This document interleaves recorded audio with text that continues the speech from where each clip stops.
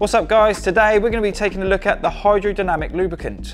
Born in 2014 and baptised at a very famous French road race, our Muc-Off research team created the ultimate lubricant for the toughest of conditions. And if you're looking for a premium top shelf product, this is it. So before we apply it, we want to give it a good shake and make sure that our chain is nice and clean. When we're applying the lubricant, we want to apply it to the lower part of the chain on the inside and pedal back with our right hand. So now that we've applied the lube, we're just going to wipe off any excess with a luxury microfiber cloth.